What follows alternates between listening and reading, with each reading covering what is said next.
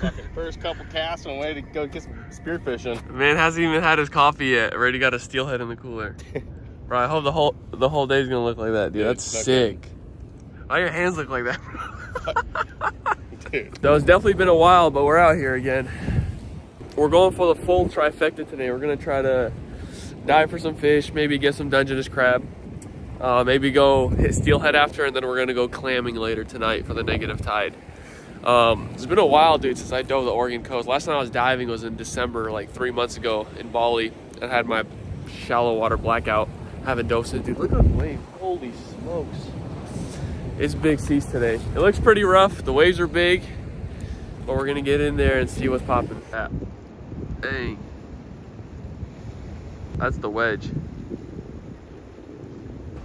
Yeah, I don't know what this Facebook group is called, but it looks lit. Absolutely lit. Keep practicing.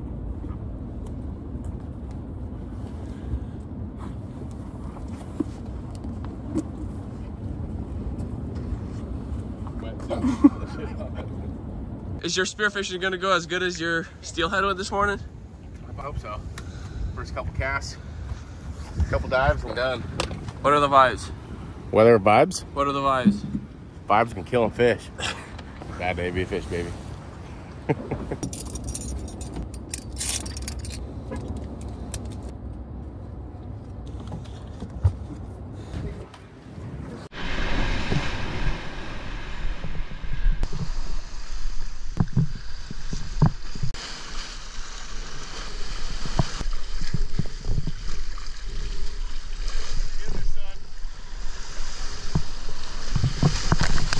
Like I said earlier, this is my first time diving in a couple months and first time diving the Oregon coast in like 4 or 5 months. So this is literally the first drop.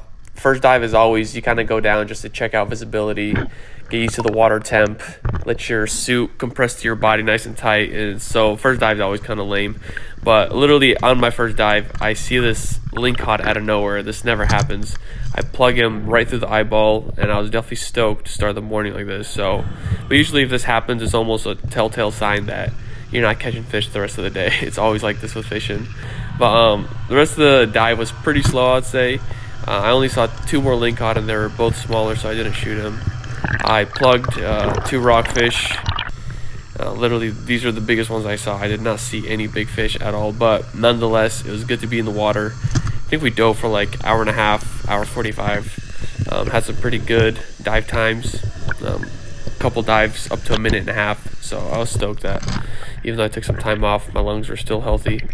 And as I was going on the way out, I came across this crab trap, and I tried to pull it out, but it was anchored to some rope.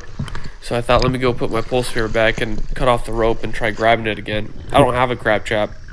Neither do I ever need one because I usually dive for crab, but I mean, if it's laying right there, I might as well take it. Maybe next time I'm going diving, I'll throw it in at the crab pier or something. So that was it. That was the dive. It was a good morning. Visibility was probably about 10 feet, and we got some fish to eat for later, so we're stoked. It ain't my fish, but I'm claiming for my fish. So we did pretty good. The one and only lingcod of the day, first dive, and then a couple of rockfish, and we're gonna go try to get some steelhead, and then clams, and then crabs. Yep. Second dive I was in there, buddy was like, dude, look, Jake, look. And I looked up, and there's literally like 50 seals, all like half moon surrounding us close. It was spooky.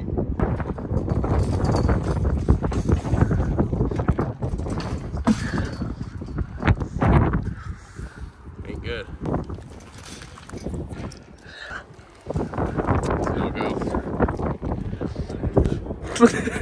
The first round of steelhead was a bust. Crabbing's a bust. We're gonna try steelhead one more time.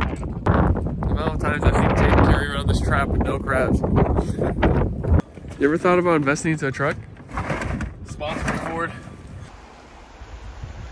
We got Bobber in. Bobber's looking a little limp for some reason, but Bobber isn't. This is spot number 2. Got Jake up yonder. Like he knows what he's doing.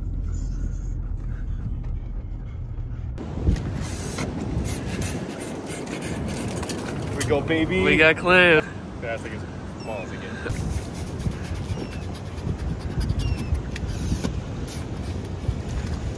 They're a tiny one.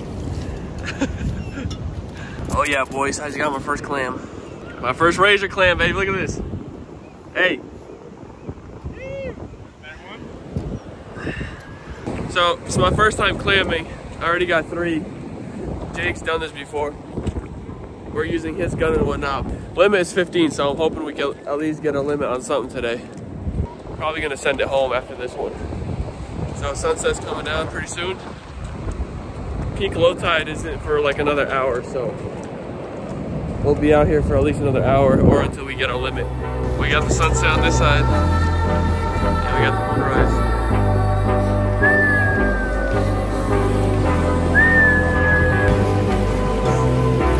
Oh yeah.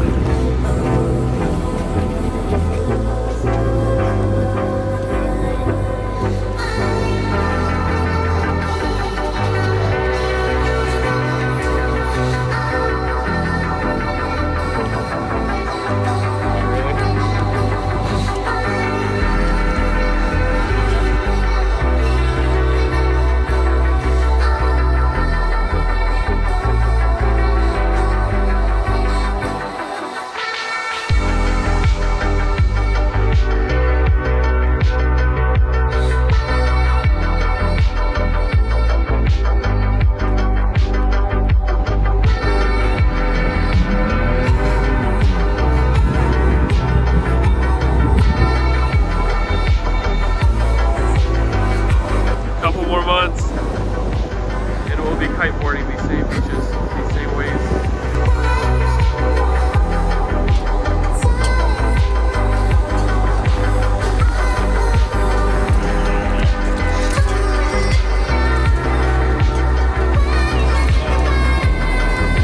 Hold this.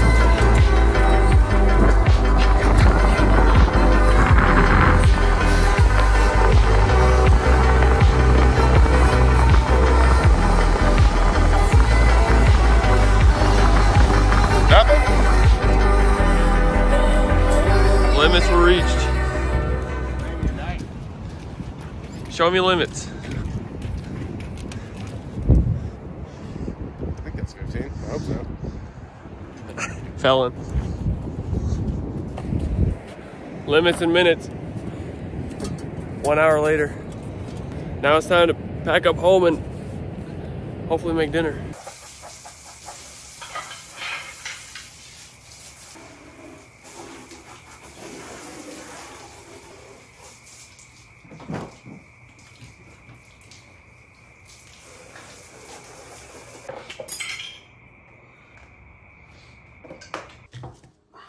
It's a good day. We didn't get the Dungeness crab and I didn't get my steelhead. Jake got his, but overall, this is my first time going for the razor clams. Dude, these things are pretty big. Limit was 15. We got our limit. I've never caught these. I've never ate these. I've never done anything with these. So I'm gonna have to watch some YouTube videos before I keep filming this.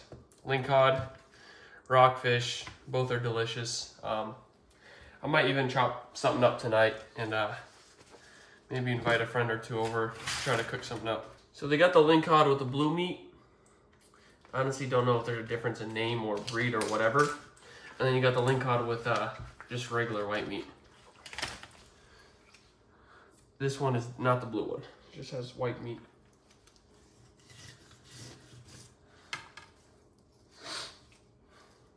That's a slab. We'll take that. Slab number 2. Pretty fish. I did not see a single big rockfish today. Like, this is one of the bigger ones I've seen all day. They make for great fish tacos, and I wanted some, so on the way out, I took a couple. I took 2. Definitely not the best fillet job. I'm just trying to get it done over with, so I could get to the razor clams, figure that out, and trying to cook that up tonight because I'm hungry. Dude, today was a good day. We thought we were gonna have more time.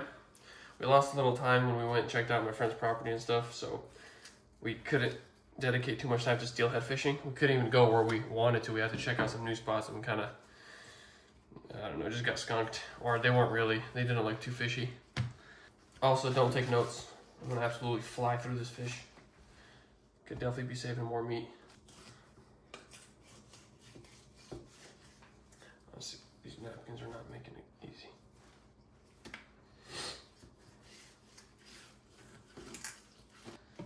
All right, fish is done.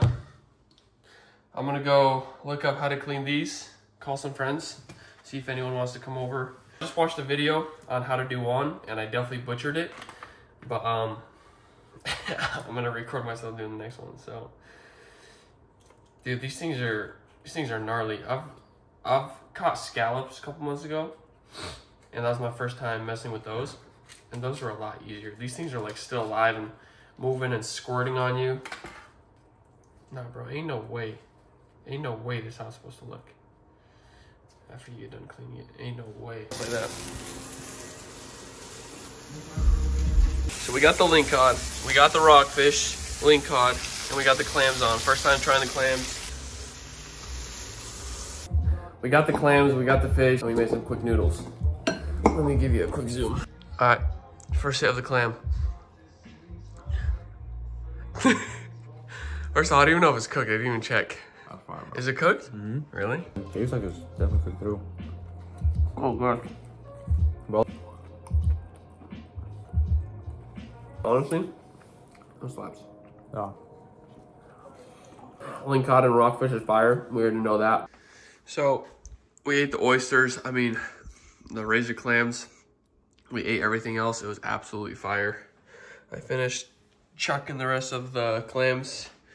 Probably gonna invite some boys over. We're gonna cook the remainder of the fish and the clams. It's almost 1 o'clock at night.